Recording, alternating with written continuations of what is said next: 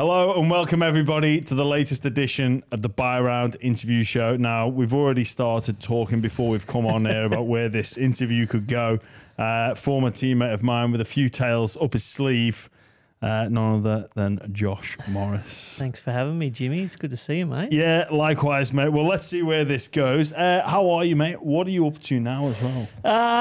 Well, I've just signed on for another 2 years at 2GB, the continuous call team there. So once the footy season starts, I'm quite busy with that, and then I'll have some other little jobs here and there that I do on the side. But basically, in the off season, I've kind of been a stay-at-home dad. Had my little boy just turned 4, and my daughter was in kindergarten last year. She's just started year 1, so I've been spending plenty of time with the family, mate. I'm glad that school holidays are over and school is back in, and I'm sure you're probably the same. I think you echo the thoughts of most parents out there. Fucking hell, it's a long 7-8 weeks. Mate, there's only so much you can do without spending money. Yeah. Or having them on their iPads. Like, it's full credit to all those stay-at-home mums that do it and watch all their kids grow up and then send them off to school because, it's a tough ask. Yeah, I've been looking into the cost of boarding school lately. You know what? Like, people say about, your football career and like, oh, it'd be so hard. And it is. And it is difficult to longevity and maintain that commitment as a footballer, and tackling big 130 kilo blokes, like tackling Nelson and Sofa Solomon and with your couple of your teammates, yeah, that's hard. But sitting at home and managing an 8-year-old and a 6-year-old, give me the football field any day of the week. That 100%, is easier 100% than dealing with. And it's like sometimes I'm sat there going, have these two got the better of me? Oh, my little fella gets the better of me daily. But he one smile and he's... Yeah. Oh, they can turn it back. Oh, yeah. They can turn it back. Just with the radio stuff, the family stuff and some other things going on, is there any desire to coach? Because obviously you're a twin and Brett has gone straight down the coaching pathway. And obviously, you read studies on twins and whatnot, very similar personality types. Is there any desire whatsoever to go down that path? Look, I do have a desire to coach one day, but like I said, I've got young kids. I know I've seen Brett, and I know how much time coaching takes up. Like you thought being a player was, there was a lot of time consuming there.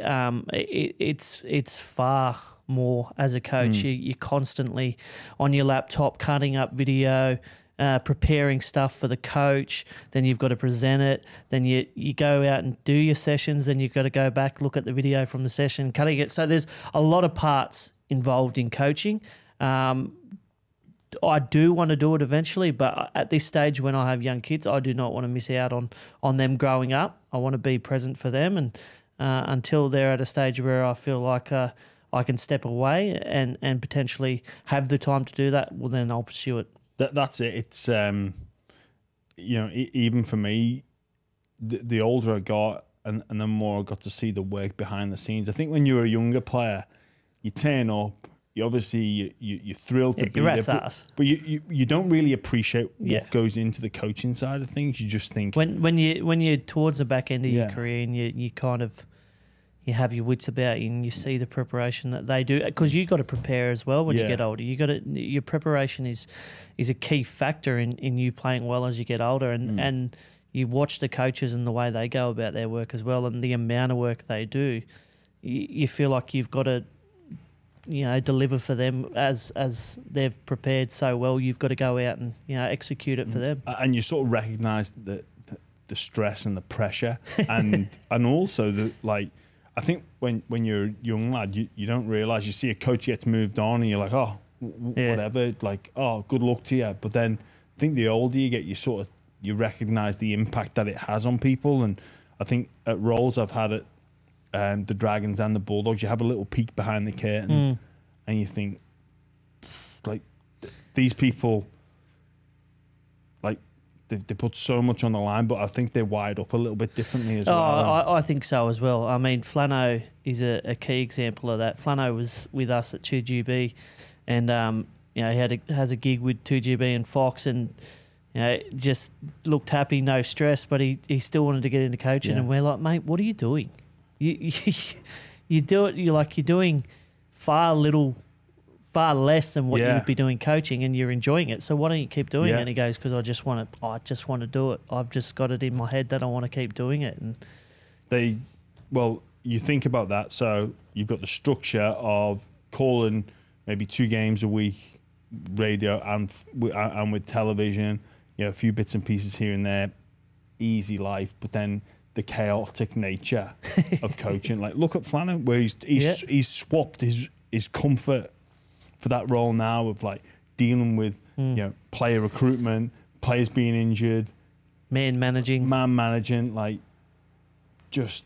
But I reckon he's happier and he's more comfortable in the chaos than he would be. I think man management is quite a lot easier these days. I don't think the players drink or go out as much as what the players would have when he first started coaching. No, that's true, but I think social media has a lot to do with that. I think the players do go out, but they're a lot more apprehensive these days. Yeah. Whereas when we kind of first started coming through, there wasn't that kind of spotlight on you to say so. But I reckon the man management and the people management now is become more. Well, 100%. you can't listen to what these people say on social media. It would become that like, what's up, mate? Like you seem a bit down. Oh, this person said I'm shit. Well, who? I don't know. _ at Billy Bob Teeth. Why'd you care? Dave's mate. Why'd you care about what he's saying? Oh look, Piff _904 said, I shouldn't be playing. Yeah. Well, the people management, the man management skills, I reckon now it's shifted from here's some advice to live by, and more around the fact of like you're almost a psychologist. Yeah, a little bit. Yeah, for sure. Yeah, be interesting to see you coaching, being with all your psychology. I've learned from the best, Desi. Oh God. Well, mate, we spoke about your twin brother Brett. What was it like growing up as a twin? Always fascinates me. It's the best. You had a best mate. You're always doing something together. You were always keeping each other entertained. I don't think we fought too much. I mean, we were just obsessed with footy. It was just get up in the morning, play footy. One-on-one? Yeah, one-on-one. And then obviously we had our older brother Scott, who we'd go 2-on-1 versus him, and till about the time we were about 11 or 12, he'd pretty much hammer us. And then once we got a bit older, table started turning. He started getting his fair share back, which was good. But mate, we were terrors. There were no iPads back then. If we didn't have something to stimulate us, we were destroyers. We set a kitchen on fire by putting newspapers on a stove. That was the day my brother was supposed to play his first game of footy, and he didn't get there because we burnt the kitchen down. Another time, my grand. Hang on, whoa! You can't just leave it at that. What? Who put papers on the stove? We put newspaper on the stove. On purpose? Yeah, that's just why. Well, we were we were 3 or 4 years. This was what I mean. We were destroyers. 3 or 4 years old, we burnt down the kitchen by putting newspaper on the stove and turning the stove on, so the whole kitchen went up. Our granddad looked after us one day, and he was doing something else, and me and Brett went into one of the bathrooms, took the toilet top off, pulled everything out of it and flushed it, and it flooded the whole top floor and underneath. There are instances where Mum tried to lock us in our bedroom, and we kicked the door off the hinges. And but yeah, everything we did together. Yeah, margarine, all like painted the walls with margarine. Like, she's got all these stories that she tells my daughter now. And my daughter just laughs at them. She's like, "Nanny, tell me another story." But for Mum, it would have been horrible. But growing up was fun. It was always footy. We always were playing footy. And that was just, we were so passionate about it. We loved it. And obviously with your father being a legend of the game as well, was there a weight of expectation as you were, the backyard football, but then coming through the grades, did you get a sense that people were watching because your dad played? Oh, look, I think there were times when we were a bit younger that we didn't realise it at the time, but people were kind of pigeonholing us into certain things, saying certain things like you're only here because you're dad and stuff like that. And me and Brett never had to deal with any of it because we're too young to realise. When you get a bit older, you kind of realise that a little bit. But in a sense, it kind of lit a fire in our belly to go out and prove people wrong. Become your... Yeah. Yeah. It was not about living in Dad's shadow. It was about stepping out and creating our own. And we managed to do that throughout our career. But, when we first got into the young grades, I didn't make my first Steelers rep side till I was 18. Brett was the year before. But it was like, all right, let's give this a shot and see how far we can go with it. And let's always just continue to push each other. Not... Let's be competitive. Let's try and be 1 and 2 in everything that we do. And it wasn't an unhealthy rivalry. It was a very healthy rivalry, and it got the best out of both of us. And when I eventually moved, it only drove us to higher levels because the only time that we were able to play together was in rep sides. So it worked out very well for us. And I guess now having finished our career, I think we both created our own shadow and stepped out of that, and that's something that we're probably very proud of. Yeah, and so you should be. You spoke there about coming through. You were both at the Dragons together and sort of making your way. You were probably more of a centre than Brett was a winger. Obviously, you had Matt Cooper and Gaznia there. You played a couple of games in first grade, but then Wayne Bennett sits you down and you find out you're going to be going on to pastures new, and it's leaving. Your hometown club would be difficult anyway. But then when your twin brothers there, how did you sort of digest that news as a 19, 20-year-old at the time? No, I was a bit older. So I debuted in 2007, so I would have been turning 21 that year. But I played the whole year at fullback. So Brett was supposed to be fullback, but he was injured. He ended up doing his shoulder. I ended up playing the whole year at fullback. Then the next year I played round 1 fullback and then got moved to the wing. And then throughout the year I got moved in and out of the centres. And that was kind of where I thought my best football was going to be. I knew that I was a good attacker in that position, but I really thought that defensively I was really good at defending in the centres. Had Mary McGregor there. He was our strength and conditioner, and he was kind of my mentor as well. And I know he was pushing a lot for me to play in the centres and potentially move other players around. But at that stage, we had the two New South Wales centres in Gaz and Coops, and Brownie was coach at that stage, and I was looking at re-signing. I actually had a deal pretty much in the works, and then Brownie ended up getting sacked, and Wayne came in. I never had a meeting with Wayne. I remember I was on the golf course, and I rarely ever played golf, and I had a miss number. I didn't know who it was. As you do, you kind of let it go, and then never answer a call for. And then you don't know. About 10 minutes later, my manager called me, so I picked up, and he goes, I've got some bad news. Wayne thinks you're a winger, and then said that my contract had been halved. And he goes, what do you want to do? And I said, well, I'm not a winger.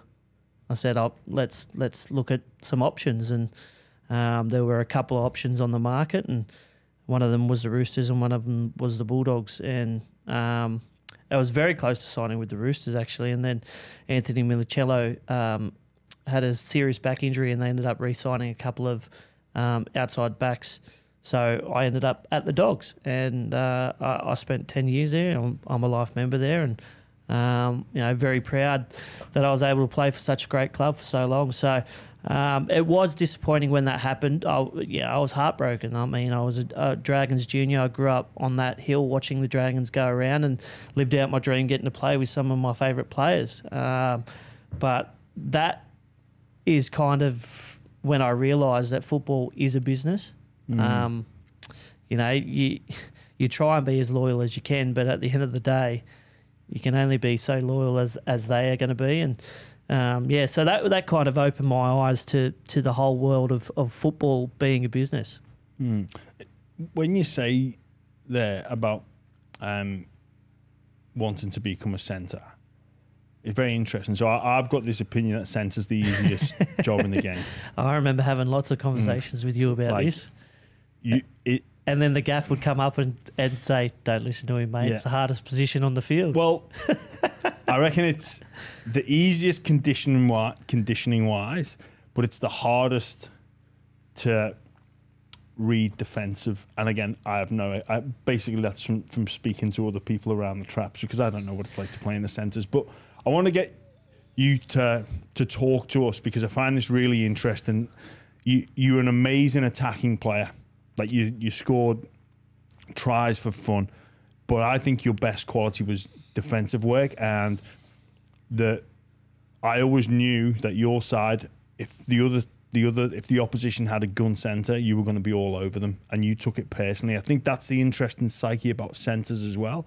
Is it's probably the only one-on-one battle where it can be personal. So the middle forwards go up against each other, but it's a pack mentality. Like, I got a couple of people with me. I can't just focus on one. Yeah, there can be that alpha v alpha thing going on in the middle, but generally speaking, it's a pack v pack. But I think centre, there's that psyche of like, I need to beat my opposite here. So can you talk to us a little bit about that psyche and a little bit about what makes a good defensive centre or good defensive read? Is it your system? Is it your experience, vision? Can you talk to us about those two questions? I think it's all of those things. I think experience does help. But I think one of the main things is communication. You have to be an effective communicator when you're tired. And the first thing that goes out of someone when they're tired is their talk. And I always prided myself on being a really good communicator and a clear communicator under pressure. And I had my half, and I knew that if I told him to do something, he would do that, and then I would do the same. I would follow whatever he was doing, and my winger would follow me. To be fair, I did a lot of video on the opposition as well, and Des was always big on video, and that helps in your psyche as well. If you feel like you can go out on the field and know what exactly that player is going to do and feel like you know them better than they know themselves, it gives you an extra confidence in your ability to defend them. I think as a centre as well, it's not just about the centre as well. It's about the halves and the fullback. You've got to try and create doubt in their mind as well with your types of reads and pressures. You don't necessarily show your hand, but you want them to try and make a decision rather than you giving them the decision, if that makes sense. Yes. So, I mean, if you're turned in, they're gonna read that as in you're going into jam, and they're gonna play out the back. If you keep your body square and don't give them any reason, then they're gonna have to make a decision. And if you have decent inside pressure, which a lot of the clubs do these days, not everyone did it when we were playing. It's become a massive thing, the inside pressure on the halfback. If you have effective pressure on the halfback, they have to make the decision. You're not giving them the decision. And I feel like as a centre, I kind of had a good mix of being able to jam, being able to hold my space, or being able to let my winger go and then cover around the back for him. And that all comes with experience. But I think the main thing was effective communication under pressure. Were you looking for cues at all? Is that a big thing? Like just slight angle of the shoulder, certain foot forward, where the I think shape of the ball, and I'm thinking, Josh, it's easy to sit and talk about these things, but when the ball gets shifted out wide and things are going so fast, and it's 100 miles an hour, and you've got so many different options, how can you stay calm in that moment to pick up on the cues and know what the opposition's going to do? Well, it's just repetition and trust and belief in yourself. So you're not actually thinking out there, are you? You're not, or are you? You are thinking, but like you said, with the amount of video analysis and stuff like that, you do tend to learn players' tendencies and stuff like that. But you're also kind of scanning. You're scanning where the ball's coming from. You're looking up in front of you. You're seeing which players are in front of you. You're identifying the threats, but then you're also thinking, all right, if this goes out the back, can I get him, or do I need the winger to come and get him and then I cover the winger? These are all things that you've got to be able to communicate on the go. And you only learn that through repetition, and you get more and more experienced at it. But as I said, I just found that effective communication when you are tired and gassed was one of my biggest strengths. And sometimes it talked the opposition out of it. Like if you saw them, they were thinking about coming down a short side, and if you're screaming, they go, nah, nothing's on here. Yeah. They'd go the other way. So you could almost outfox them in that sense as well. And you've got to be able to trust your inside and your outside man. I mean, I had Trent Hodkinson as my half for a number of years, and he was one of the best defensive halfbacks I defended along. So I knew if there was a 110 kilo second rower that was running as hard as he could at Hocko, he would get under him and he would do his job, and that allowed me to have the confidence to go and execute whatever I needed outside me. Yeah. So it does come a lot down to trust as well, and you see that a lot of times. You see the winger miss his mark, and then the centre looks at him and goes, "What are you doing?" And that's it. It's just trust and communication. So the trust, communication under pressure, talking people out of it. But that one-on-one battle, that personal battle, you, classic example with GI, he frightened the living daylights out of most centres, but you seem to have him under control.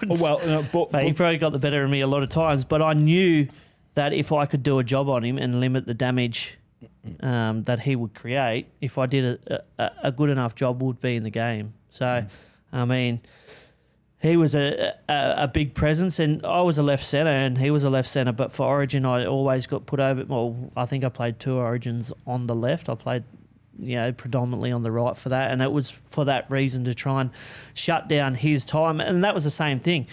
In Origin I would have to watch not only him where he was, but how wide he was standing, what his halves were doing, watching, blokes like Thurston and Smith and Billy, and them communicating to him to try and get him the ball early. And I had to try and sense that and get up in his face, get close enough to shut down that big fend, which inevitably, he got me with a couple of times. But I also had to be extremely strong. I had to go into the gym and lift, very, very heavy weights. And I would do certain exercises and people would look at me and go, "What are you doing that for?" And I'm like, "Well, this is what GI weighs, so I'm just trying to, wrestle with that." So in a sense, and doing that kind of stuff would get you confident as well. But that was one job I really enjoyed and looked forward to, and knew that if I could do my job well there, we'd stand a chance of winning a game. Shut down arguably their biggest threat. Did you take it personally with, Greg Inglis or other one-on-one centres? Did you feel like there was more of a personal responsibility to get over your opposition number? Oh, I think I felt that nearly every game. Yeah. You pride in your performance. If everyone goes out and tries to beat their opposite number, well, then you're going to win most football games. I think there is more of a sense of that in the centre position, because it is, Well, and even now, when I was playing and as an observer of football, and trends now, most of those tries are scored in those 20 channels. So it's either the centre scoring them or setting them up along with the fullback. So if you do overcome them,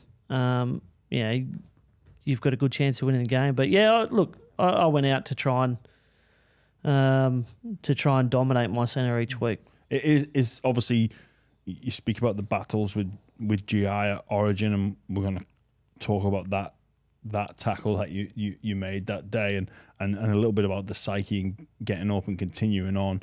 But is there another player that springs to mind that you felt you really had to elevate yourself for when coming up against them? Oh, well, Justin Hodges was one as well. I in clubland, I played left centre as well. So Jamie Lyon, another one. When we were... He was probably a little bit different, wasn't he? Well, yeah, he was, more skillful. He had the attributes with the flick and the kick and stuff like that. Obviously Justin had a big body, had a good step, and but yeah, those blokes were obviously older than me. They were experienced. They'd played at the highest level. So as a young fella, you wanted to go out and get the better of them. And so those types of quality centres were types of battles that I really looked forward to and enjoyed. Do you think that personal one-on-one battle is the reason you got up in Origin when you've been told your knee is gone? Yes and no. I think there's a little bit of a backstory to that one as well. I mean, I know it gets talked about a lot, my getting up off the ground, but that was only to go and protect Brett, who had a broken shoulder as well in that 2014 game. I mean, that was after 8 series losses, and it's a hard one. I didn't play in all of them, but I played in a number of them where we'd lose by a field goal in one game, and we'd lose the series 2-1, and people are like, well, why can't you just win? And we're playing arguably the best Queensland side of all time. But in that 2014 series, we kind of had a tagline of whatever it takes, and I think you saw it was a reflection of our team in that game one. It was the 100th Origin. It was up at Suncorp. Arthur Beetson had just passed away, and Queensland retired his jersey for that game. And they said, we're going to go and we're playing this game for Arthur. And we went, well, that's good. Let's see how much you care about him, because we're going to do whatever it takes to win this game of footy. And Brett scored a try in about the 18th or 19th minute, dislocated his shoulder. I've come up to him and looked at him, and I'm like, there's no way he can stay on here. He was in agony, and sure enough, he got up, and his words are, well, I looked at the bench. We had 4 forwards on the bench. I'm playing on the wing. It's a specialist position. No one knows it, and no one can do it better than what I could do it with a busted shoulder anyway. So I'm just going to keep going.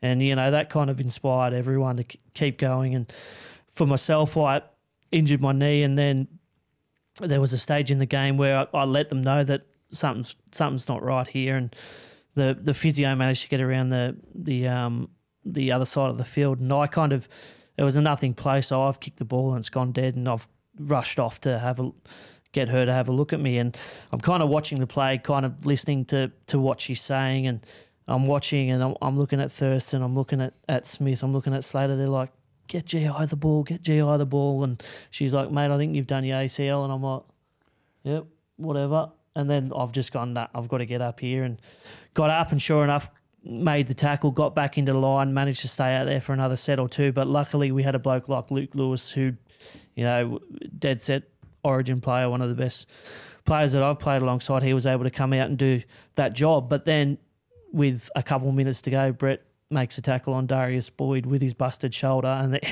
he said that part didn't hurt. If you actually watch the tackle, you watch Bo Scott come fly in and absolutely cream him. And I still remember winning that match, and it was probably the longest we've ever had to wait for a coach to speak, because everyone in that dressing room was gone. Bo Scott walked in and collapsed from exhaustion. Anthony Watmow torn his bicep, and there were just blokes scattered all over the dressing room floor. But you know yourself, when you're in one of those games and you come away with the win, there's no better feeling. And that's coming up on 10 years, and just recently Madge got us in to kind of talk about that a little bit as well with their players, which was, it brought back some really, really great memories. Yeah, I bet it did, because it'd been a long drought, a very long drought, hadn't it? And how much does it mean to you to be part of that winning series and break the continuation of the Queensland dominance for a period there? Yeah. Oh, mate, it's great to be a part of. Obviously, we would have liked to have been there in game 2. We handed out the jerseys game day, which was a pretty special moment as well. But Yeah, I guess it was pure joy, but it was also relief as well. There were blokes there like myself and Brett, Gal, Birdie, Louis, Ryan Hoffman that had been there, Jared Hayne, that had been there for a number of years and had just, gotten so close but just didn't have that success, and we finally got it. And to be able to do it in Sydney, that was outstanding. And to do it with a couple of my best mates there as well. Obviously, Grubb and Hocko were in the side as well, and alongside, I had Brett there as well. So, that was probably, looking back on it now, probably one of the greatest moments in our career. Mm. What are you planning for the 10-year anniversary for? Well, that's what I said to him. I said, surely something. We need to do something. So, New South Wales Rugby League, if you're watching this, come on. We're going to take a quick break from the show to talk about AG1. Taking care of your health isn't always easy, but it should at least be simple. That's why for the past 3 years, I've been drinking AG1 every day, no exceptions. It's just one scoop mixed in water once a day, every day, and it makes me feel focused and ready to take on every day. That's because each serving of AG1 delivers my daily dose of vitamins, minerals, pre- and probiotics, and more. It's a powerful, healthy habit that's also powerfully simple. Healthy aging doesn't need to be complicated. It certainly shouldn't feel complicated. That's why sometimes when you're taking all sorts of mixes of pills, potions, powders, supplements, whatever, it can become exhausting. But just one scoop of AG1 every single day covers all my nutritional bases. It helps support my mental and physical health, which are so important to me, and I don't need the hassle that can be part of the mental health issues. So in just 60 seconds every morning, I know I'm giving my body exactly what it needs and setting up my sustainable habits for the long run. If there's one product I had to recommend to elevate your health, it's AG1. That's why they've been a partner of the Buy Round for so long. So if you want to take ownership of your health, start with AG1. Try AG1 and get a free 1-year supply of vitamin D3 and K2 and 5 free AG1 travel packs with your first purchase exclusively at drinkag1.com/buyround. That's drinkag1.com/buyround. Check it out. You speak there about playing with some of your best mates and obviously your brother Brett, but you played against him as well. What was it like the first time you were lining up against one another? I don't know if it was in a trial, if it was in the proper match where we had the muck around fight. Yeah. That was pre-planned, right? No. Oh, no. No, that wasn't pre-planned at all. I had no idea it was him behind me. I just sensed that it was, and then just turned around and started pretending to throw them, and he did the same thing back. And I remember it was just before half-time, so Kevin Moore was our coach at the stage, and he didn't see it. He was walking down to the tunnel to give us an address, and he goes, "What happened? Why is the crowd going mad?" I said, "Oh, me and Brett just had a muck around fight." He goes, "Fuck, that would have been hilarious." And I remember Matt Chechen was the referee too. He's like, "Oh, you two cut it out." And we've kind of pulled away laughing, and then he's kind of walked away and had a bit of a smile on his face. And Staggy was there as well. He had a bit of a laugh. But people still talk about that. Still talk about that. But the first time we played against each other, my older brother was sending text messages throughout the week, like, who's going to be number one in the house? And he's like, Brett said you're going to have a shit game. This is what he said to me, and then he'd say the same thing to Brett. So there was a little bit of a build-up, but we played our first game against each other in 2009. I didn't beat him until 2012. Really? So, and then after that, I think he beat me for 3 years, and then I think I beat him for 3 years. So, it was always good. Like, you always wanted to get up over them, but we always kind of found each other on the score sheet as well. I remember when we played him down at Wynn Stadium and I made a break. He was playing fullback and he thought I was going to run to the corner and try and outrun him because he always used to say he was faster than me. I'm like, "Mate, you're not faster than me." I said, "I'm 5 kilos heavier. I'm heaps faster than you." and we'd just gee each other up like that. So he thought I was going to make a beeline for the corner, and I started heading towards the corner. So he's just chased, and all of a sudden I've just done a big left foot step, and he's just gone, oh no, like that, and stuck his hand out, and I've just looked back at him like that and just gone sucked in, scored under the post, and he's like, you're a dog, you were supposed to run for the corner. I said, I want to do that when we get 2 points under the post as well. So that was a good laugh as well. But it just made us play better whenever against each other, and always brought the best out of us. Yeah. You say you're making a name for yourself at the Dogs as one of the best centres in the game. You spoke about Coach Kevin Moore. In 2011, he was sacked. Jim Dimmock comes in. You're a representative player. And they put you in New South Wales Cup. How do you react to that? Oh, I mean, because as well at the time I've looked at the team. It was a bit of a weird, and there's some other players that maybe perhaps they could have sent a message to, but you're the guy that they sort of drop to put everybody else on notice. You're the fall guy, which you can sort of look around, but well, hang on, this guy's not playing well. I'm obviously engrossed in what's going on at the Dogs because I'm watching from afar back in England. I've already signed there. I'm like, oh, this seems a bit of a strange statement to me. It was, and I kind of felt that way a little bit as well. I felt like there were probably some players that were probably playing a little worse than what I was, but at the same time, it was like, all right, well, it is what it is. I can't change it now. All I have to do is go down there and try and play my best and get back into the side, and then we'll see how long it takes to get back. And the good thing was Justin Holbrook was the coach of the Reggies then. They had a pretty good side back then as well. And I remember him just saying, mate, just I'm not gonna coach you how to play footy. I just want you to come down here, work on some things that Jimmy's told you to work on, and have fun. He goes, I want you to have fun and enjoy your footy. And I think the first week we played at Wentworthville, and I think they may have been coming second, and we ended up beating them, I think it was about 50-4 or something. I got a hat-trick that day, so I was like, oh yeah, I should be back in the side with a performance like that. And Jimmy goes on the Monday, nah mate, you're still down there. And I was like, oh, okay, no worries. And then the next week I think we played Western Suburbs, I think, and they were one of the lower placed teams. And I think at the stage the Reggie's boys were coming first or second, and we were down by 10 with 4 minutes to go, and we ended up winning on the bell.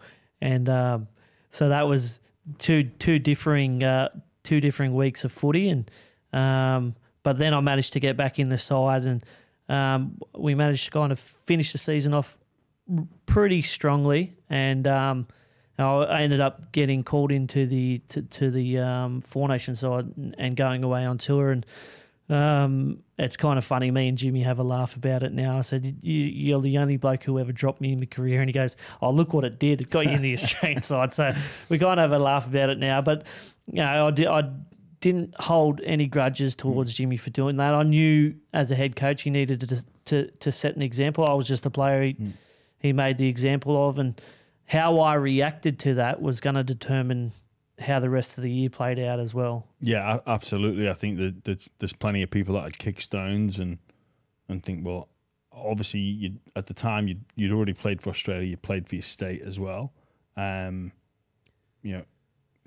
Attitude of perhaps I'm too good for this, but you didn't. Just in and around that time, like I say, I was watching from afar and not really too sure about what was going on. Did you have any sense about what was to come? No, in terms of Desi coming along, no, that was completely left field. I remember being on tour.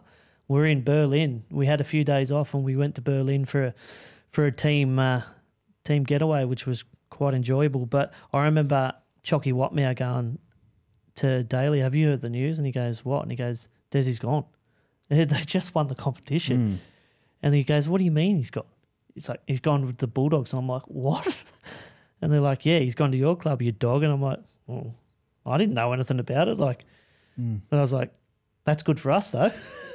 And it was just, I just did not see that coming at all. And but you know, you kind of felt a little for Jimmy because Jimmy had earned the players' respect in that sense, and most players thought that Jimmy was going to be the head coach. But Desi coming along off the back of a premiership, you're like, well, now it's getting serious. Let's see where this goes. Yeah.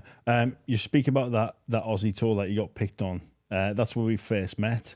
When you brushed me, which I'm sure you remember. No, you had your headphones in. It was before. Was it before the final? It was before. Yeah, the you're final. sitting there all serious, and I'm on the field. I'm not even playing. Mate, as if you would have said hello to me. Mate, you brushed me. You're I'm coming to your club, the Bulldogs. You thought you'd come over and say hello? Mate, I know what you're like pre-game. You don't. Well, like you didn't being know disturbed. then. I wouldn't have been. I'd have just been like, "Oh, hey, mate, I'll see you next year." But I'm still pretty adamant that you brushed me. Nah. You beat Spydre and thinking you were the maddest dog I ever. did have beat Spydre then, didn't I? Jesus, I wouldn't. Were you listening to a podcast? No, in 2012, well, 2011. I don't even know if podcasts were a thing then. They would have been, but by the way, those Beats by Dr. Dre, they were free. I did not buy them. We were giving them in camp. I would not be. You don't pay for anything. Well, I wouldn't spend $300 on a pair of headphones that are a bit trendy. I'm not a trendy guy. Bulldogs 2012, I arrive. And what was going on, I thought was normal. So things like the Zoot sessions, Johnny Novak, our mind coach, the insanely long videos, the wrestle dojo, the long field sessions. Like I've come in and I'm thinking, I know the NRL is probably going to be a step up in terms of preseason. I obviously had the heat factor as well, but I'm looking around going, this is, and I thought for everybody else it was normal, but it was clear that there'd been a jump in intensity, volume, and seriousness at the club, right? Yeah, I think so. And the sports science behind it all, like Des was big on that, and GPS data had kind of only just come out like in the last 2 or 3 years, but he was massive into it, and meters per minute and all that kind of stuff, like game simulation stuff. At Canterbury, we always prided ourselves on our fitness. We would always, do some pretty tough pre-seasons, and there'd be lots of running. But Desi came along, and it was hard. It was long, but there are also lots of like speed endurance sessions, all these different types of tests that he would have, and he'd have the watt bike test and the VO2 testing, and I still remember blokes collapsing. Blokes would be collapsing, running with the mask on, and that lactic acid test on that watt bike, seeing blokes on the ground, like just that was a different type of training, but you just knew that it was going to pay dividends, and just the professionalism around it as well. Like you just knew you had to change your attitude towards your training and your preparation. And the big thing with Des is accountability. You have to be accountable for the way you train. You have to be accountable for the way you prepare, for the way you play. And that was something that kind of flicked us from being, that around that 8th or 9th, 10th position to, a top 4 team within a pre-season. Yeah. Do you think that's what led to your personal career best form? Yeah, I think so. I think the way he prepared us each week as well, like I said, the amount of video, and that was new to us as well, that the in-depth video analysis. I remember like just sitting in some sessions going, wow, this is a lot to digest. But once you'd go out onto the ground and onto the field knowing the opposition better than they knew themselves, and just having that in your mind immediately made you a better player. Yeah, it was, again, for me, a noticeable difference, and it wasn't too long until I realised that everyone else is noticeably different as well. Some of the blokes, though. Poor Chris Nanny knew. Yeah, he was a he signed, didn't he? There was The amount of times he fell asleep. Yeah, those video sessions were bloody And Dale. long. Dale used to get... I remember he used Cassiano falling asleep. Yeah, he used to ask Dale questions and Dale would answer it and he'd go, it's a rhetorical question, Dale. It doesn't have an answer. Oh, He used to rattle him. do you remember the... obviously, there was a defensive system. It was blue. So it was basically the call for the outside backs backing off, like on a short side would be blue. And he asked, I'm not going to mention his name, but he asked a certain player that was trying to make a way in first grade, or what defence are we in here?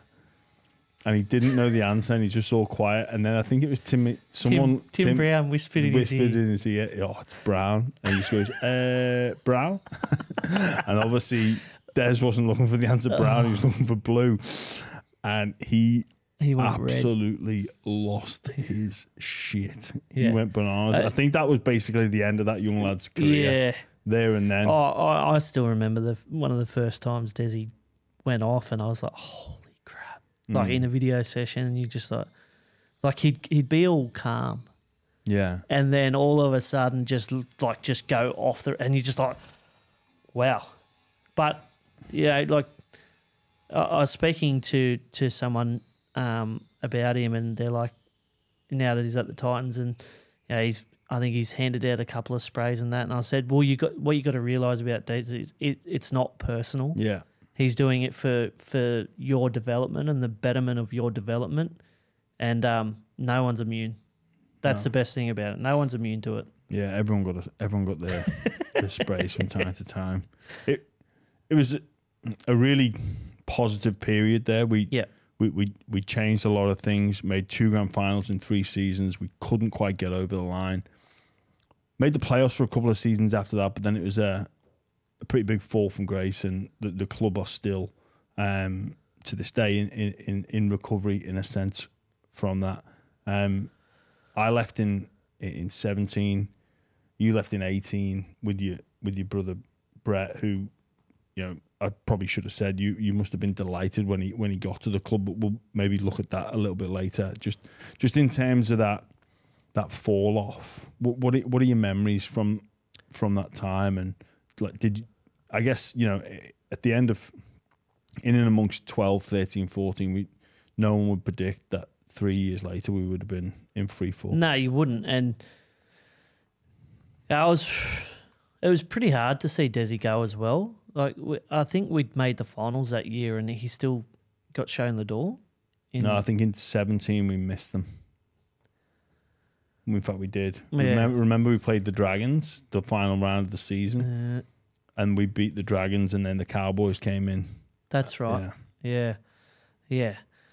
Well, I think we may have came ninth. Yeah. Ninth, so we just out of it. And like, I mean, from where we were to what we were, that was not a good season, but it wasn't. I don't think it warranted him being replaced. But there was a lot of stuff going on at that club at that moment. There was board fighting, and I remember like when I first got there, the board.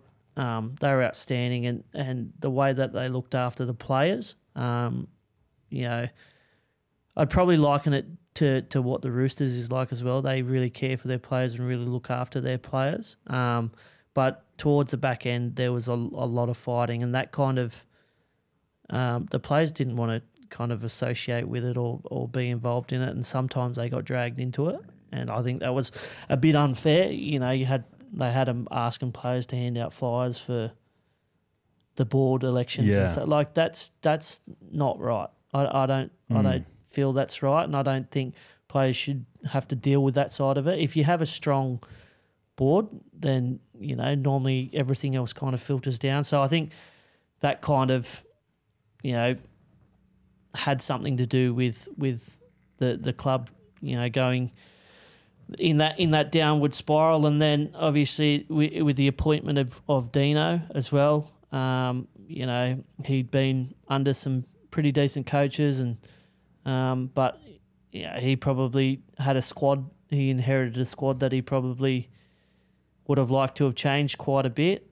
Still didn't get to see that through, and obviously they've got Cameron there now who have signed to a 5-year deal. I really hope that he sees that out. I really hope that the club support him and back him, because I think he has some, plans and visions for the club that can get them out of there. And the competition is in a good state when the Bulldogs are in the finals. I mean, you only need to look at it when we were playing and we made those finals.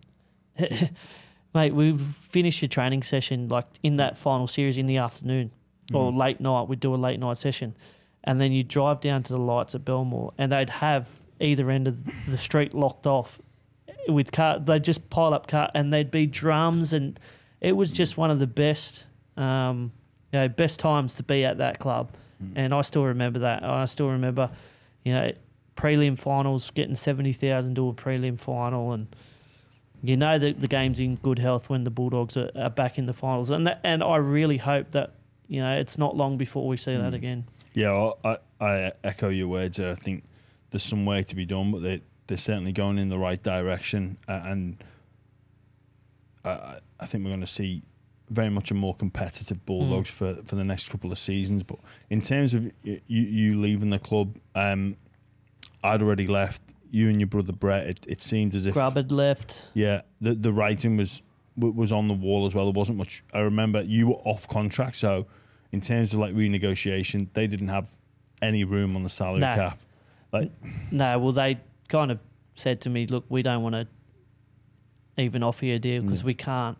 Like, we don't have any money. And out of respect for you and what you've done for the club, we just can't offer you a contract. And I said, well, that's fair enough. At least you're being honest with me. We're not going to drag this along. I'll start looking elsewhere.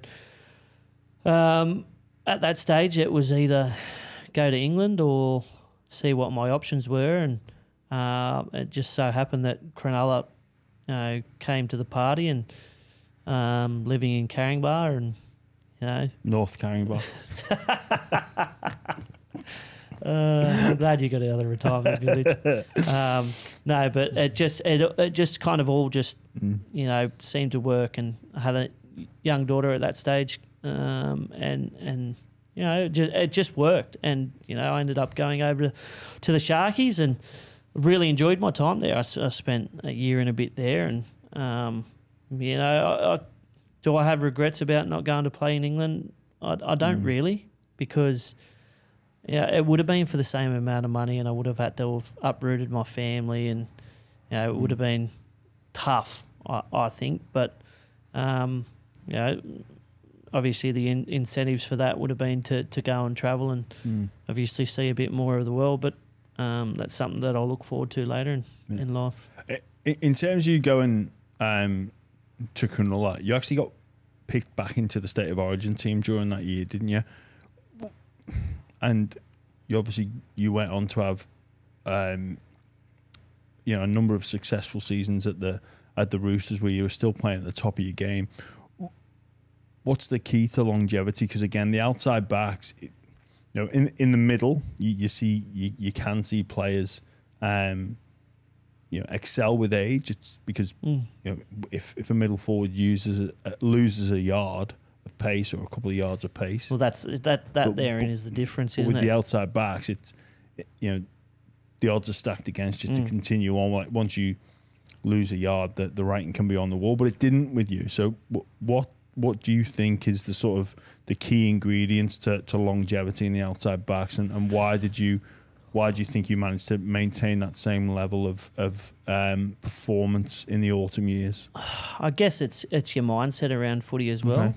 And as you get older, you kind of realise that football's not the end all and the be all. Like, when you start having kids, you find that instead of being consumed just by football, you've got a good balance. You've got a life away from football, and I feel like when you have that balance, your football becomes better because you leave it at the door. You're able to turn up to training, do your job, leave it at the door, go home, and I find that helped me play better footy as I got older. Obviously, you need to recover. Yeah, you need to be, but you also need to prepare. Towards the back end of my career, I would get there an hour and a half, an hour before, and I'd be, stretching, I'd be rolling, I'd be hydrating, I'd be getting physio, all just to train for the session. Clubs these days are a lot better with their older players as well. Yeah. Like there are some sessions that you don't need to be in, like at the start of the week, but you got to make sure that when you are the back end of the week that you're firing and you're ready to go. So I feel like clubs that are smarter like that with their older players will generally get a better performance out of their players. But you still got to have that mindset. Like you said, you got to. When you're in that mindset, we're all a little bit mad, aren't we? To be able to play for that long, like I look now, I do my work. I work on the sideline and I look at the collisions and I'm sitting there hearing them going, how did I do this for 15 years? What was like? My brain was just wired completely different to what it is now. Well, that's why young people do it. Well, the ability is with the youngsters, but also they're wired up a little bit differently. I feel like the speed as well. The speed was a big thing, and it was always, you had to keep training it. You obviously have to keep training it and being able to perform it again and again. And I feel that's kind of where football has evolved over from the start to when I finished. I think, it was all about long distance running and all this stuff when we first started. Now it's all about speed, endurance and repeat efforts under fatigue. Yeah. And me and Brett kind of were really good at that as well. We were able to, continue to do that kind of stuff under fatigue. And I think, that had a lot to do with the way we trained when we were younger, but it also had to do with our mindset as well. Yeah, mindset is key in how you frame things in any avenue of life, but more importantly in professional sport. I firmly believe you can make a huge difference with how you shape things, how you frame things, and what your mindset is. But you were there at Cronulla, spoke about how important your brother Brett was, and the only chance you get to do that is with rep teams. You did it at the Bulldogs for a number of years, so how happy you were together, but then you're thinking that's over, but then an opportunity arises at the Roosters. So how important was that for you to finish your career with Brett, and also, or an opportunity to finish your career with Brett, but also you seemed really happy there. You seemed like you had a real spark in your step. What is it about that football club that seems to have them excel so frequently? So there's two questions there, Josh. Yeah, well, obviously I was at the Sharkies and the opportunity came up, and I think it was in the pre-season where I asked for the release and didn't get it, but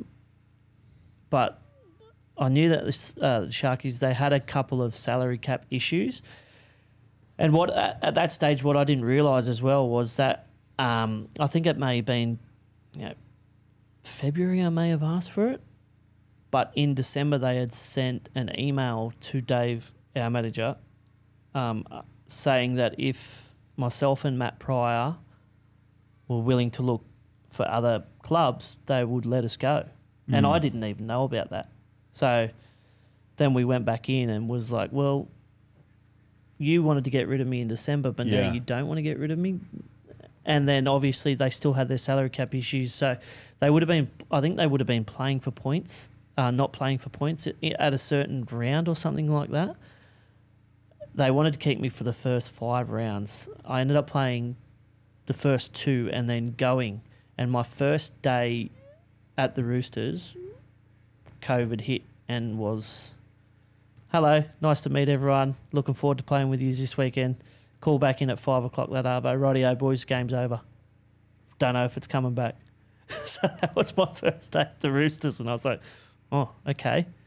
And then spent the next kind of 6 to 8 weeks, you're allowed to train. Yeah. So you're allowed to train with one person. So me and Brett had a home gym at Brett's house, and we would get up every day and train together and then go down the field and do a run session together. Yeah, I forgot. And it felt like we were 20 again. Felt like we were just, you're 18, 19, like you're a young fella coming through. You're doing this away from training to try and get to where you need to be. And by the time we got back to training, mate, we were in probably the best shape we'd both been in for a fair while. And that transpired to our footy as well. We both had great years. But I think in terms of why that club is so successful, I mean, you look at their board, they've all been successful businessmen, and then you look at someone like Robbo, he demands success, but it's their players as well, like blokes like Boyd Cordner, Jared, Mitch Orbison, Jake Friend, those blokes, what they've been able to do and the way that they lead with their actions. And it's all about that accountability as well. You don't want to go out and let those blokes down, so you want to be accountable for your own performance. But there are so many good people in that place that just want to see you succeed as well. All the office staff, because they were above us and we were down below, but it wasn't that kind of divide. You would happily go up and chat to everyone, and felt like it was just one big club, and it was just a club that everyone wanted to see you succeed. So you kind of weren't just playing for yourself, you were playing for them as well, and you're obviously representing your family. And I just really enjoyed being a part of that at that stage. And we didn't quite have the success that we would have liked. Injuries probably played a big part of that, and we lost a few players like Boydie and Brett and Friendy, pretty much all retired in the same year. But no, I really enjoyed my footy in those last couple of years, and but I think there was a bit of balance there as well that I had in my life at that stage, which made me play really well as well. Yeah, you speak there about a couple of those legends of not just the club but of the game retiring.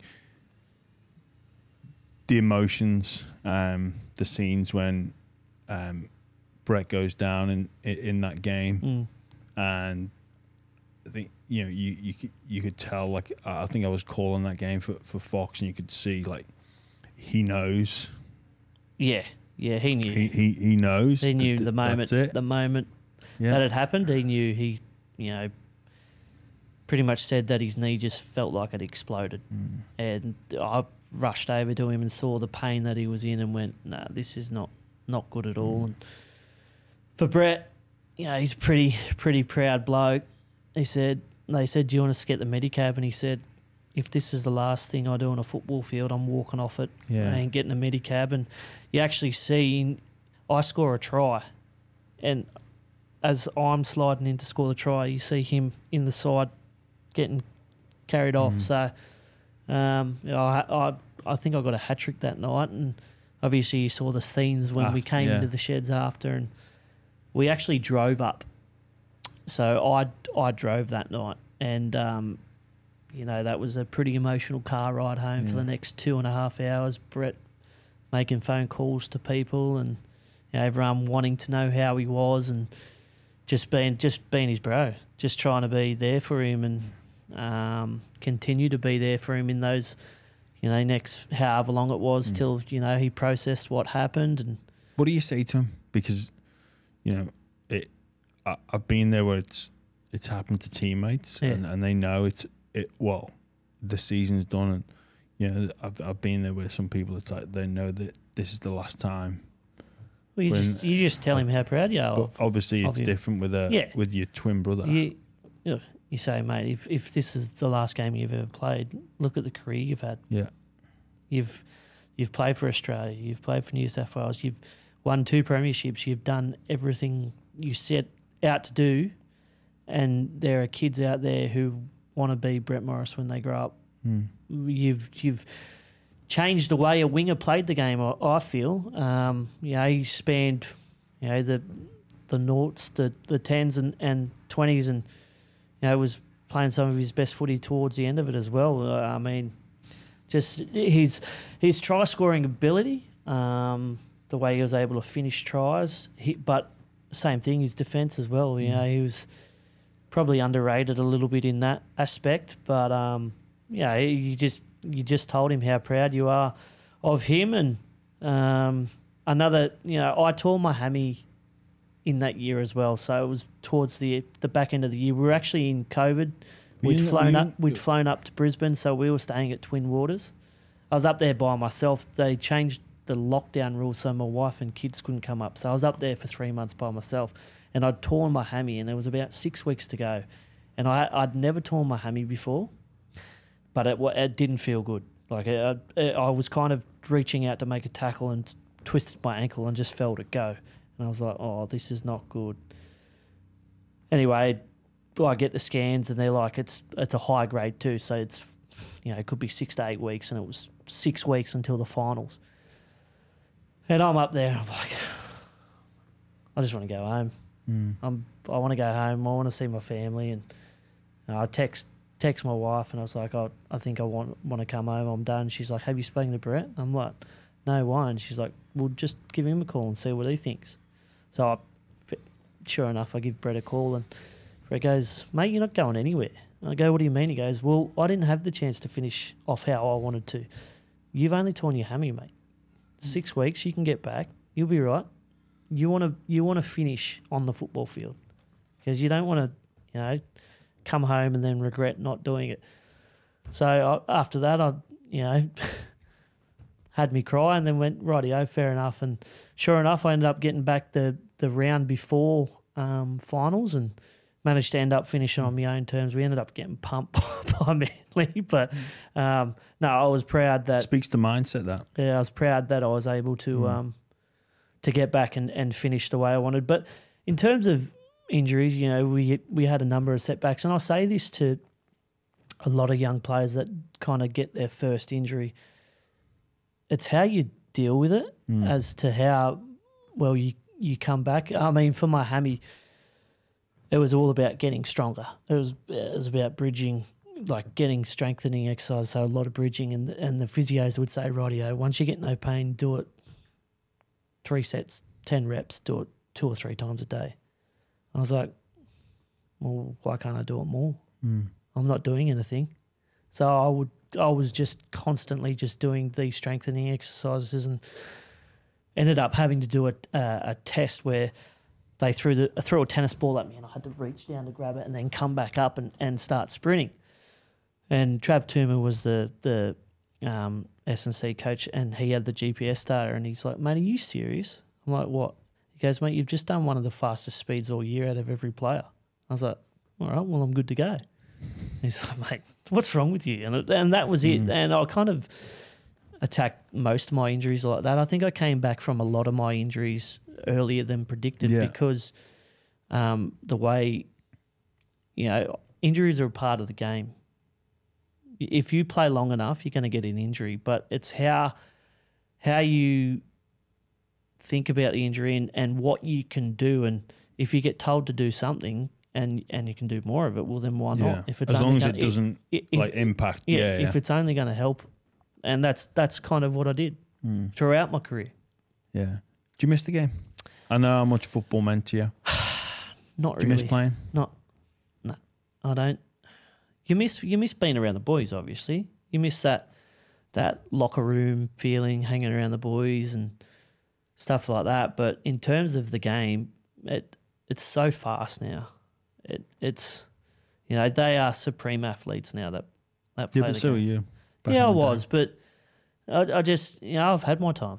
I couldn't do any more than what I've done. I'm really proud of the career that I've had. I don't miss pre-seasons. I don't miss waking up sore. I don't miss grass burns and things like that. Got a decent one at the moment. You miss decent fields though, by the look of your leg. Decent fields, but I think the only time I have missed it is when I've gone to an Origin, and that crowd. When you run out and you can feel that the crowd's chant and you can feel that wave of energy just hit you, and you're just like, oh my God, let's go. I'm ready to play. And you miss that a little bit, but where you think you can go back, and you're like, I'm all right. No, because you're right. you know, people ask, oh, you should keep like it's almost a bit of an insult to the people that, and it's a fine line. You don't want to be one of those players as well that plays a season too long and they remember your last season being that way. You know, like I had a really good last 3 years, and I was happy that I was able to still compete at that higher level at that age, especially being outside back. Yeah. Well, I'm trying to build a time travel gymnasium, so if you've got a couple of spare parts or you want to give me an hour, I'm building one in the garage. I'm determined to tackle time travel. So invisibility cloak? Invisibility cloak and time travel gymnasium. That's two things I'm working on. Mate, you spoke a little bit about your rep career. Any good tales from tours or bonding sessions? Oh, mate. Oh, there's probably none that you can really tell, but I mean, there was always. Well, Gal's got a tattoo of a devil on his ass, and it was at some stage of the night the demon had to get sent home. The demon normally got sent home with a belt, and mate, for him waking up the next, he'd always agree to it, but him waking up the next morning and the bruises that you'd see on his ass, mate, blokes would just. The metal belt buckles on. Oh, mate. And, yeah, it was just all part of it. They're just some of the stupid stuff, but there's probably not too many that I can tell that, yeah. I've got a few with you, though. All right, well, we'll keep them under wraps. No. Well, can we talk about one of our first... Well, this is one of the first times that I had a session with you and your rule. My rule. Your rule. Go on. Of 4 visits a beer. So and they weren't. It wasn't schooners either. It was pints. Well, so we've gotten down to Carringbar pub on a Saturday afternoon. I was going to say something like schooners up, but then that would be probably a bit offensive. But yeah, no, so, yeah, pints all day. Yeah. So we've got down there about 1 o'clock in the arvo. And our partners at that stage, they said, rightio, we're going to go out to one of the nightclubs. So we said, rightio, we'll meet you there. We've been drinking 4 sips a pint for, 8 hours? Yeah, probably. If we go into Cronulla, we walk up to this nightclub, we walk in, we look, can you see him? No, can't see him. Rightio, let's go. Can't remember the rest of the night anyway. I get home, go to the shower, fall asleep in the shower. Partner at that stage comes in, where have you been? I've been in the shower. The water's cold. I don't know how long I've been there. I asked you the next day, how'd you pull up? You go, no, I was all right. And then I hear the story of your wife now telling me the next day, what did you get up to? Because when I got home, there was a shoe outside the door. Then there was a shoe on the inside the door. There was a shirt on the first landing of the stairs. Then there were pants on the second landing. See, and where were you placed? On the stairs of the apartment block. Didn't you headbutt the door or something and have a graze on your face as well? Maybe. No, I don't think so. Look, I know. It's like I know I'm on the clock, so I know that I'm gonna fall asleep in like a minute, so I've got to start getting changed. Otherwise, I'm going to fall asleep in my clothes. And the funniest thing was, though, they saw us come in. They were literally in front of us, and we couldn't see them. So we got good times. We weren't allowed out for a while after that one. No, and the bit of advice: don't take 4 sips from every pint. It's a recipe for disaster. It sure is. Hey, what are the plans for the future, J-Moz? You spoke a little bit about coaching. If things go on the right trajectory, anything else in the pipeline, or it's just purely you've got? Look, I'm really enjoying what I'm doing with the media kind of stuff as well. Obviously, still being involved in the game. I love footy. I mean, I've been a fan, ever since I was a young boy, and I really enjoy just watching 2 decent teams go up against each other. But I really enjoy being still a part of the game in that sense with the media and still be able to get to rub shoulders with some of the players and be able to interview them. I find that really enjoyable. But yeah, maybe another kid on the way at some stage, and just watch them grow up there and be there and be present for them, and just enjoy life. Just catch up with you for a beer every now and again. Actually, we are due. We are actually due, aren't we? What's the place called in Guyamere? The Snug Inn or something like that? Snug. It's an Irish I went bar. there the other day. Did you? I thought that's right up your alley. Oh yeah, yeah. I saw your wife. Yeah, there. yeah. That's what she said. Actually, yeah. Said tag him in. Come out. No, I've frequented that place quite a few times. All right. Well, next time you go, I'm coming. I will. All right. I'll let you know. We do 4 questions for each and every guest. First one, the dream spine. So a 1, 6, 7, and 9 that you dream about. Yeah. Oh, this was a tough one. I mean, I guess just players that I've played with as well. Like, I think for the fullback, I kind of, my dream team is kind of like blokes who have kind of changed the position somewhat. So for the fullback and the only Queenslander in my side, Billy Slater. I mean, he was one of the best players I've played with, but his ability to attack, defend, the way he organised the defensive line, he had the whole lot, and you've been able to see that transfer into the way he coaches as well. So Billy would have been my fullback. In my 5'8" position, I like a big 5'8", a running 5'8", but also a 5'8" that can ball play. There was probably none other than Freddie. Freddie was, and I used to love watching him in the Origin arena as well. And then for my halfback, it was pretty close. There's probably a couple of blokes. You could have had JT, you could have had Cronk, but as I said, another bloke who changed the game, Joey. And it wasn't just his attack. It was, he had all those kicks in his arsenal, but his defence as well. Like, he would always, show up in defence. And that 2005 series in Origin when he came back and led him to victory, like after not playing much footy, he was one of the greats. So, and then for my hooker, you could say Cameron Smith because he's probably going to go down as the best. But this is kind of me growing up, and as I said, kind of the way they changed the game, Bedsy. And his combination with Joey as well, what they did for Newcastle. They weren't a star-studded side, but, with them two in the side, they were able to get the best out of everyone. So, that's my dream team. Yeah, nice. That's a fair spine. I am a little bit surprised you didn't pick Brett at fullback, but I mean, He's if there was a winger, if there was a winger. So we got Slater, Freddie Fittler, Johns, and Badiris. Not bad. I think there's been a few that are not too dissimilar to that. If football didn't exist, what do you think you'd do?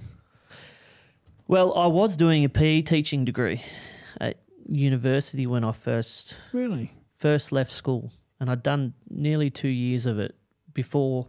Back then, they weren't flexible as they are now with athletes, so I kind of got called into the teacher's room and pretty much said, you have to choose between rugby league because they were going to give me a kind of like a full load of university with a full-time schedule of training, and I was like, that's impossible. So I may have finished that, but I have done my chippies trade as well, so could very well have been on the tools for 15 or 20 years and probably still felt the same as I do now. Mate, what sort of a decision is that? You've got either uni to be a PE teacher or you can go and be a professional athlete. You can't live your dream. It's a tough one. It is a tough one. A sliding doors moment that you think about? Well, you probably have a whole heap through your career, but I mean, obviously, when I left the Dragons, there's that sliding door moment of, well, what would have happened if I stayed? Yeah. Would I may have won a comp in 2010 with Wayne. If I'd gone to the Roosters and played 10 years at the Roosters, I could have won a comp there. Yeah, but I'm happy that I went to the Bulldogs, and as I said, I'm a life member of the football club there, and I'm very proud of that. Yeah, and so you should be. the most interesting person that you've met in your life so far? Yeah, I don't know. That's a tough one. I met Kelly Slater. Like that was pretty cool that I got to rub shoulders with him. Where'd you meet him? At Origin. He came into the sheds after one Origin. Oh, right. So, and he kind of saw me and Brett and kind of sat himself between us and started having a chat to us. So that was pretty cool. I mean, you know, he's the best surfer in history, I guess. And you asking him a question of, would you rather surf a 40-foot wave or run out here and these boys? And he's like, mate, I'd run out here and get smashed by these fellas. This isn't scary compared to what I do. And you're just like, wow, okay, well, that's pretty cool. And yeah, I don't know. You meet so many people along the way, and most of them are pretty decent people. I guess you're very fortunate to be able to rub shoulders with some people. I mean, I've met a few prime ministers in my time as well. You know, ScoMo was a big Sharks fan, so got to meet him. Johnny Howard was a Dragons fan, so.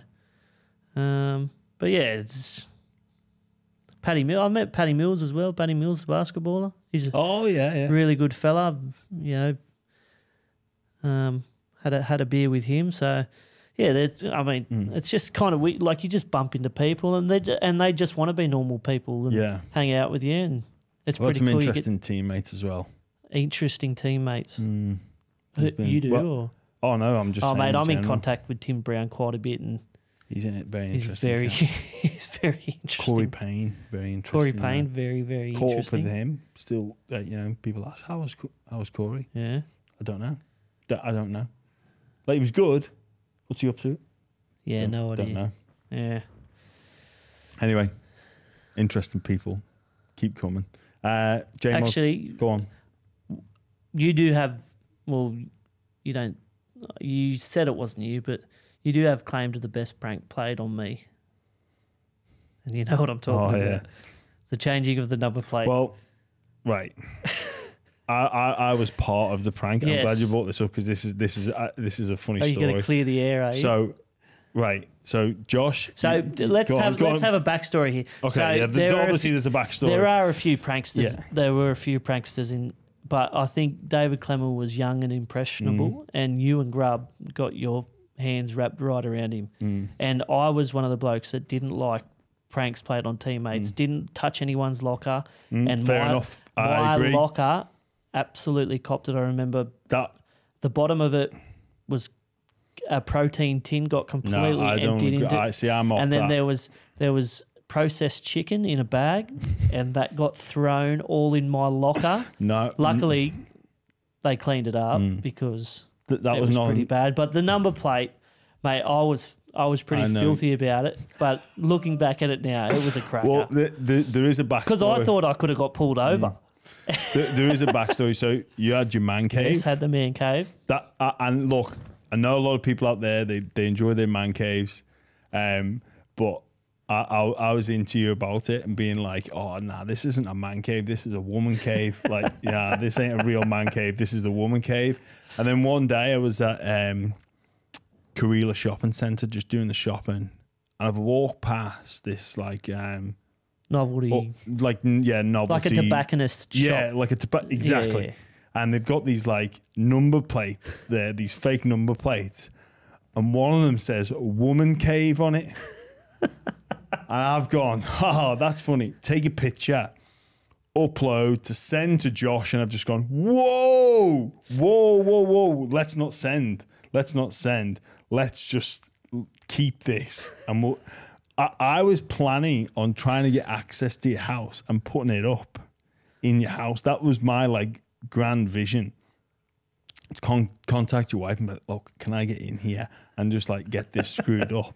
So anyway, lo and behold, I've took it into training and been like saying to Grub. I think I sent a picture to Grub saying like, what about this? Let's get this up in Josh's man cave.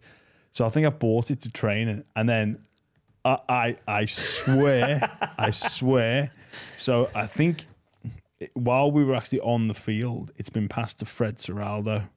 Yeah, and I reversed Yeah. in. So you've reversed in. I've reversed Fred's in. changed your plate. The back plate. No, you changed the back plate. So he changed the back plate. So you've not seen the fact it. that on the back of your car. Said Woman Cave. And I used to have a SRT Jeep Grand Cherokee. It was a nice car.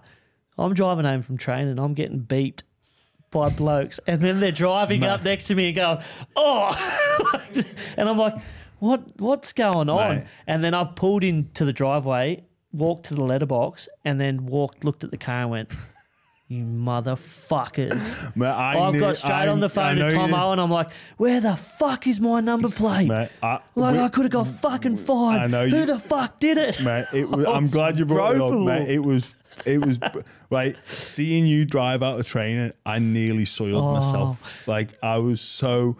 there was a few of us that were like, oh my God. And then everyone knew about it by the time I got to training the next day. And you, with your chant, woman cave, woman cave, woman cave. You were off us for a I was like, oh. And it went for about a week after that. And I was, Luckily, Zap, it was still at training. He ended up driving the plate back. Well, that was Freddie being stupid, not putting the plate like in your bag or leaving it in the car. But that was one of the all time. Yeah. Well, I'm glad you brought that up and not the time you flipped me out of a bed when I was trying to sleep, because the aftermath was that was Dick Dave. Yeah, I was. As you've heard before. That's what Hopper brought up. Yeah. Dick Dave Smashington. Yeah, I was asleep in bed and you flipped me out of the bed. So what happened? We'd been out. We'd had a trial in Brisbane. Yeah. And we'd gone out for a couple of beers. No, we weren't in Brisbane. Yeah, we were in Brisbane. And we'd gone out for a couple of beers, and Grubb and Hocko were on the bed, and they're like, just flip him over. Just flip him over. And I'm gone, come on, like he's going to go psycho. So I've done it once, and you've gone, don't you dare do that ever again. You pop back in bed, put your sheets up like this, and I've gone, no, he's getting it again here. And I've flipped you, and as I've flipped you, you've headbutted the side table. And all I can describe is the next minute of just, I was terrified. Yeah. You walked to the fridge, and you had this look in your eyes, and you looked at me, and I had just hid behind the bed while you just pegged the whole contents of the fridge towards my direction, and your finishing move was the best move I've ever seen. You got two bottles and threw them up, they hit the roof, and you walked through the water and the glass. And then you just went straight back to bed and went to sleep like nothing had happened. Yeah. I'm not going to deny that. It was what I a would like minute to of say madness. is I don't think there was any damage to the hotel room, but we did clean up after. Yeah. So I think that's important to get that out there. But yes, I remember pelting the cans at you. I can't remember throwing the bottles up and walking through the dripping down beer, but it was it was a minute of madness. Yeah. But yeah, I learned. I learned not to do it again. Yeah, I need my sleep.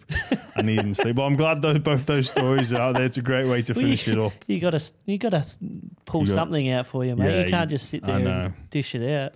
I know.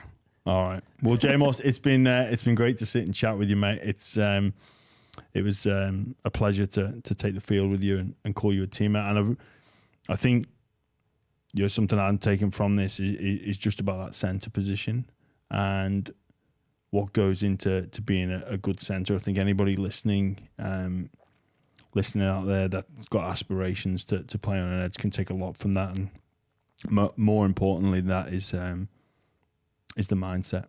And especially with little things like injury, you've overcome a lot of setback. You were the best centre in the game for a number of years, and there's no surprises with that, because I saw the amount of hard work and dedication that you put into that. So thanks very much for joining us on the Buy Around, mate, and we'll have that beer very, very soon. No worries, mate. That's probably the nicest thing you've ever said about myself. Leave it on that. I might poke your leg now.